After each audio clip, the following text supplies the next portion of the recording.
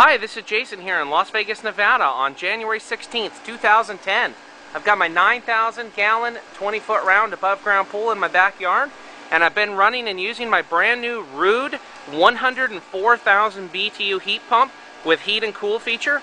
This unit is working fantastic out here throughout the entire winter. I've been using it since November, and even when I've had daytime temperatures only at 46 to 48 degrees for a high, with a low getting down to 27 and 28, this heat pump ran throughout the daytime and was able to maintain my pool in the mid-80s. It's incredible how well it works for such a low price, using just the electricity to extract the heat out of the air, the free heat, and put that heat into the water at a very low cost compared to using natural gas or propane or a pure electric resistive heater. This unit, I want to show everybody what I've got hooked up here. I've got these boards set up. They're protecting a camera that I have which monitors my temperatures inside the house, so I can watch them throughout the day and check on everything. These also protect my time clock I have set up here, and you can see my camera over there and all my thermometers.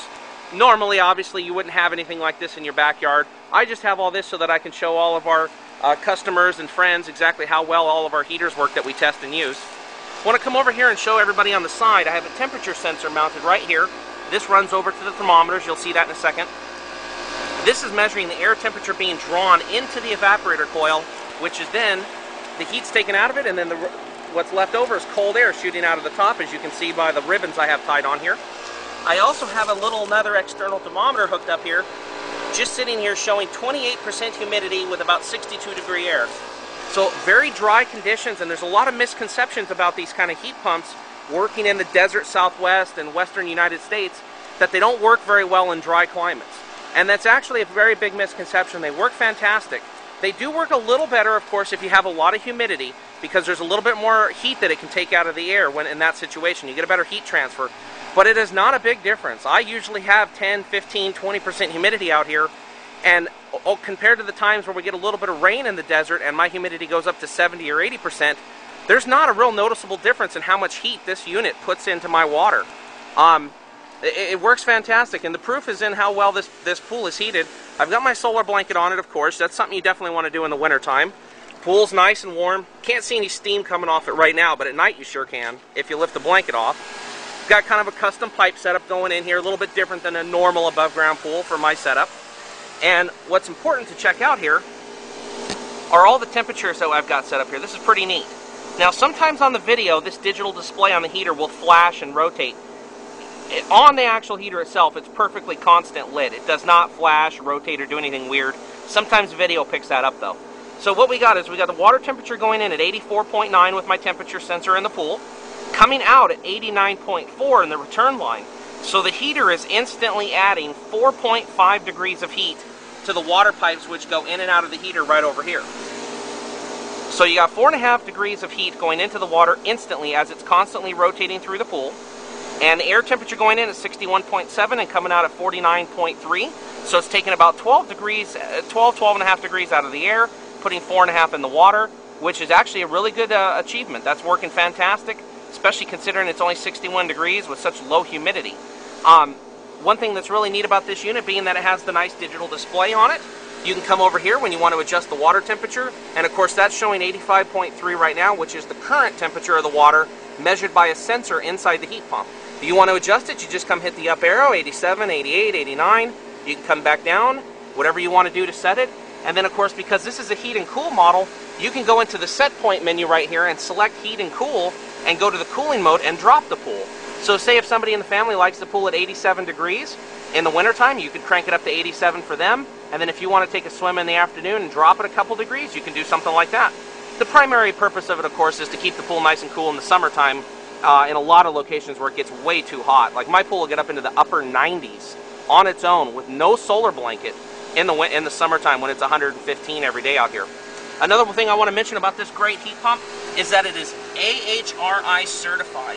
And that's an outside laboratory that independently verifies the results of this heat pump to be accurate and guaranteed accurate based on the numbers that the manufacturer puts out, which for this model is a 5.7 COP at 104,000 BTUs. That's a very high efficiency model compared to most of them on the market, and it's definitely working as well as it's recommended. In these conditions with 62 degree air, I'm getting about 85,000 BTUs based on my gallons per minute that I'm getting in my pump.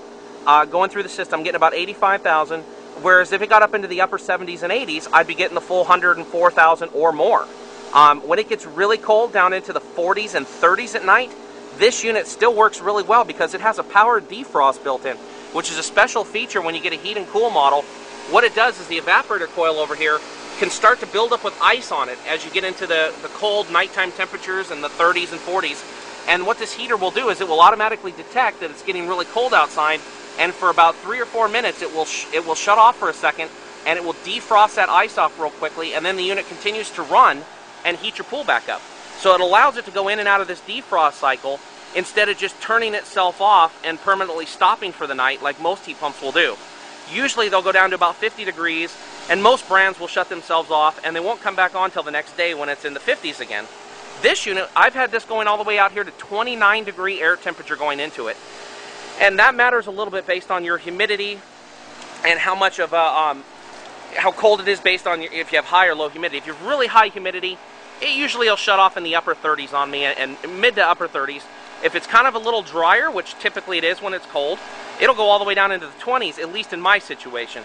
Now that's not guaranteed by the manufacturer to always go into the 20s where you live, but it can happen, it does happen, and I'm going to try to take a video of that next time it happens to post on our website to prove that it really does work.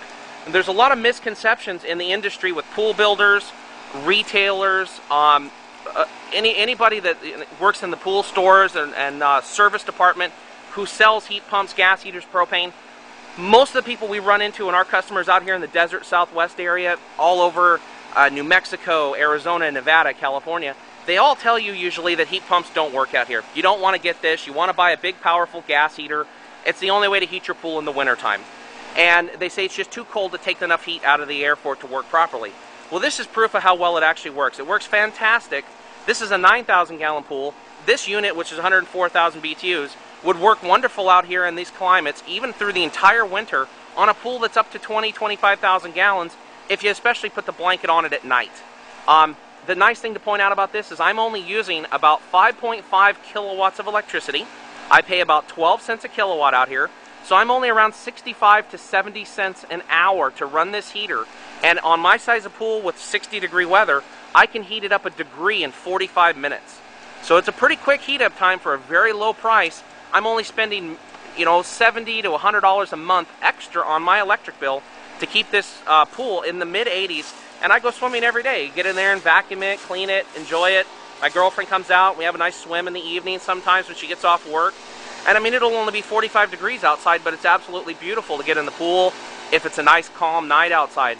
So this unit really puts all the misconceptions to sleep. And you got to be careful when you're listening to people. If you're looking to buy something and you think gas is the only way you can do it, you can't. This works great. It will save you a lot of money.